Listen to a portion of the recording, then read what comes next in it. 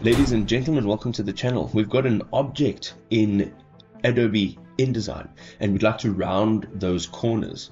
I'm going to show you by far the best and easiest way to do this. So without further ado, let's check it out.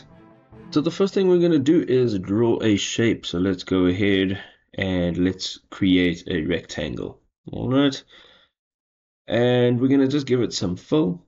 So let's just go over here and let's make it pink.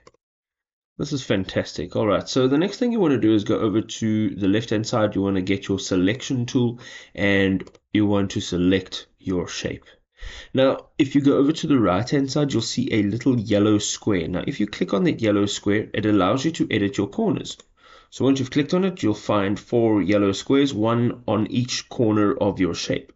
Now, there's a number of ways that you can go through changing the roundness or even the shape in all of each one of these corners. So let's say you're just going to click on the actual yellow square and you are going to move it up and down. You'll be able to now round all of the corners of your shape. Now, if you're holding Shift, you will be operating only the corner that you are clicking on. And now if you're holding Alt, so let's just do this one here, you'll be able to go through a series of different shapes for your corners.